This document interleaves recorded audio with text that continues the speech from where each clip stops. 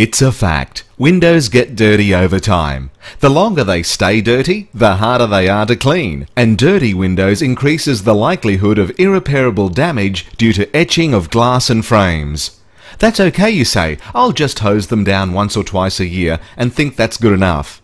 However, if you hose off your windows or power wash your house, you're probably using hard water. Hard water left on glass quickly bonds to it, and over time will be virtually impossible to remove yourself. Bottom line, having your windows professionally cleaned is an investment, not an expense. So book your window clean today and maintain your investment.